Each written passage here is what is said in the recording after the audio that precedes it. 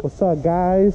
So we're out here at, it's called the tropical fish and feed. It's over here actually in Paris, so we're gonna check it out and see what they got. All right. Dang, look what they got.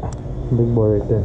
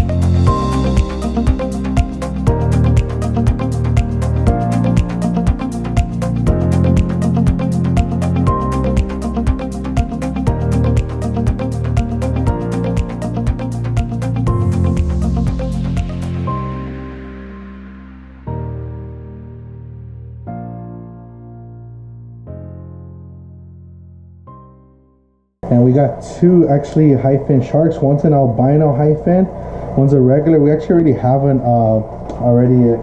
hyphen, so this is gonna go in my 80-gallon tank. So I'm actually gonna put them down here. So I'm gonna let them right now. Always, by the way, every time when you get fish, make sure you let them acclimate for at least 5 to 4 minutes, and just let them hang out like that for a little bit. Right now, what we're gonna go do, go put the feeders in our other tanks, and right now we're gonna come back and then we're gonna let them go. But it's always important to do that, because if you don't do it right, and if you let them just out of the bag like that, the water, they're not used to the water changes. The thing is, they're gonna get too stressed out and they could die on you. So you always make sure that you gotta let it go. So we went to Brandon. We went over there to the. We went to fish and feed, and we got two actually high fin sharks. One's an albino high fin, one's a regular. We actually already have an already a high fin. So this is gonna go in my 80-gallon tank. So I'm actually gonna put them down here. So I'm gonna let them right now. Always, by the way, every time when you get fish, make sure you let them acclimate for at least 5 to 4 minutes, and just let them hang out like that for a little bit. Right now, what we're gonna go put the feeders in our other tanks, and right now we're gonna come back and then we're gonna let them go. But it's always important to do that, because if you don't do it right, and if you let them just out of the bag like that, the water, they're not used to the water changes. The thing is, they're gonna get too stressed out and they could die on you. So you always make sure that you gotta let it go. So guys, we were telling you the Oscars are not bad there. They're like $10. They have really good fish right there. They have we got some, what's it called, Brandon, today? The one we got, the loaches. Yeah. We got him. He worked a deal with us. He wanted 22 for one, for a good size. What, like 3 inches? Yeah, big. Oh, pretty good size. Because at another spot over at Elliot's, he had them. They had them for $15.99, but they went up to $39.99. So for the price of one, I got 2. Yes, we got 2 of them. And a rare one. It's an albino. And the guy worked a deal with us. He left us one for like $19.99, and the other one was 22. But that guy has really good deals right there. If you guys go, you will see he worked with you guys a price. If you guys go and you guys like something and you get him a good amount of fish, it's a pretty good store. I highly recommend it. You live in the Paris area, Marno Valley area, it's a good spot to go to. Good price on fish. Right now he was kind of low on fish. Didn't have much due to the pandemic, but you guys should give it a check out for sure, huh, Brandon? Yeah, I would go check it out. They got a lot of good deals. The guy will work with you, so you know, especially on the tetras. He has a deal on the tetras, the blue tetras. I think it's buy 20. He leaves them each one for $1, so $20 for 20 tetras. You know, if you guys are into like aquascapes and stuff, so I would recommend that. But I mean, that's all pretty much we got today. We're gonna actually hit another one called CK Fish Roll. It's over, and actually, what's it called? West Covina. So, maybe we're gonna hit up 2 or 1. 2 stores, right? There. 2 stores over there. There's another one called Hacienda Aquatics. But yeah, we'll be posting those up. But thank you guys for watching so much. Please like and subscribe.